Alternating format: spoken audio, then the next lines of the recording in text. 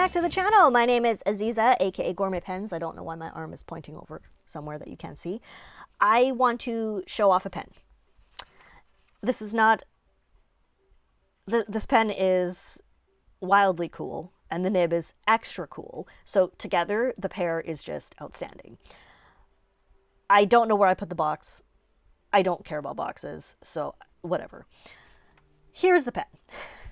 This is made by River City Pen Company. So this is made by Rich, and this is the Westwood model in the Oparex Sunset Lavender material. This pen was a gift from someone dear and special to me that I met through the pen world. So another reason the pen world is very cool. It brings people together. Let's look at the nib, I guess. Let's do that. But just so you could see the material, it is wild. It is this opalescent, like magenta, slightly translucent. You can actually see the nib ever so slightly through the cap at different angles. It's green, it's a bit of orange. Absolutely beautiful material. Really well made pen. Such a cool pen. Such a cool pen. I really don't want to focus too much on the statistics, the data. But just so you can see the size of the pen. Here we have a Leonardo Momento Zero Grande. Here is the River City Pen Company Westwood. Here is a Leonardo Momento Zero, the Mont Blanc 146. So in terms of size, it's closest to the 146.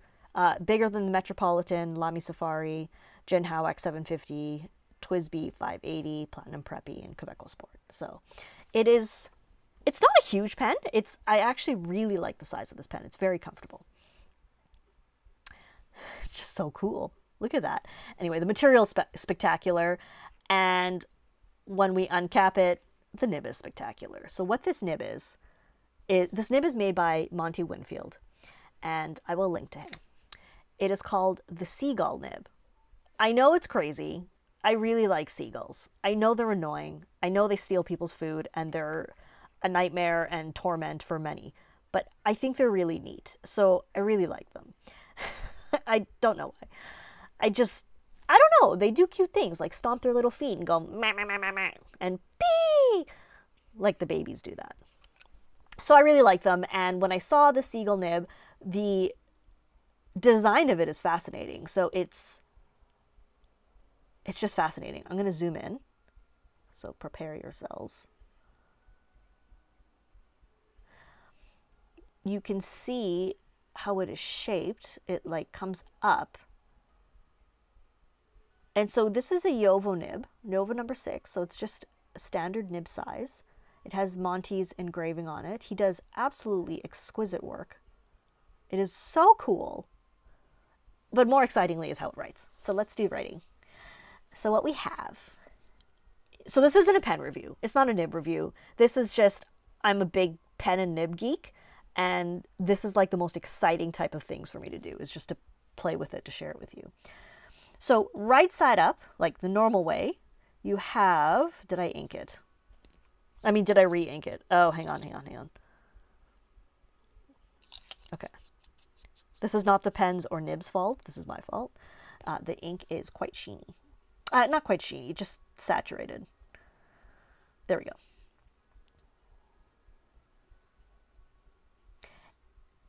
So right side up, you get a nice medium, wet medium. And it feels so neat to write on. It's so fascinating. Like the shape is just fascinating. It is smooth and very, very well tuned. It is absolutely not a flex nib. Do not apply pressure. There is a weld. You don't want to put strain on it. Super cool. However, even cooler, when you flip it onto its back, you get this. I love you people. Honestly, it's just so fun. What do I do with this? I try to draw. I hand letter. So let's write, well, first of all, I try to copy Monty's signature, which is something like this. which you can only do with this kind of nib. Otherwise, it just doesn't look right. Monty. It just, I mean, I guess maybe it looks okay. There's the nib signature. I absolutely don't need this nib. It's just so cool, and I appreciate our pen makers and nib makers so much, and when I have a little bit of disposable income, I like to spend it on exciting things, and this is exciting. So he ground this at 30 degrees for me. It is absolutely perfect. It is a super cool nib, fantastic writer. Sometimes I just like address my friends like this, so I'll be like, let's just write, Dear Rich. Oh, sorry, it's so big that I'm going off the screen. Let me zoom out a little now.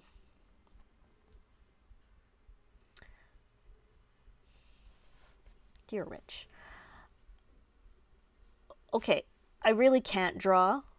Hang on, let me flip this over. It did hard start there a little bit. I don't care.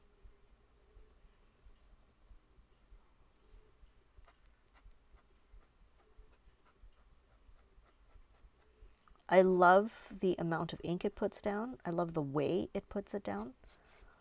It's really a beautiful nib for drawing.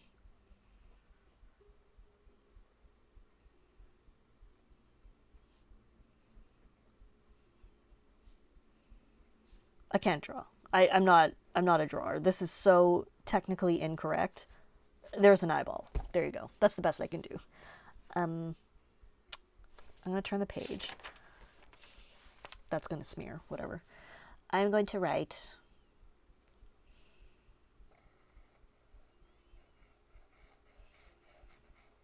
hello, and then, so for example,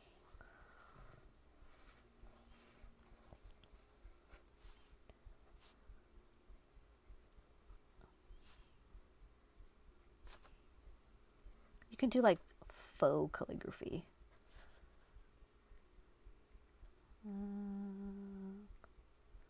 There. So much fun.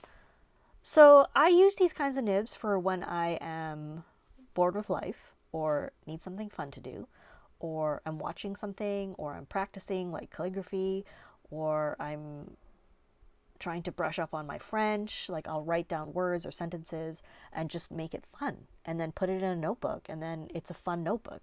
So that's the kind of stuff I do with these things. Is it like life-changing? Absolutely not. Maybe not for everybody else, but it is for me because it makes me happy. So super cool. Let's do some side writing. We'll do side writing. I'm not going to come back. We don't need to do anything with that. I will put links for you to check it out. Thank you to this friend. I don't want to name them, but they know who they are, obviously. And thank you to Rich at River City for the very cool pen and the very fantastic work. And to Monty for creating this amazing thing for people to enjoy. I'm super grateful for all of you. And to all of you viewers, enjoy the next part. We'll see you next time.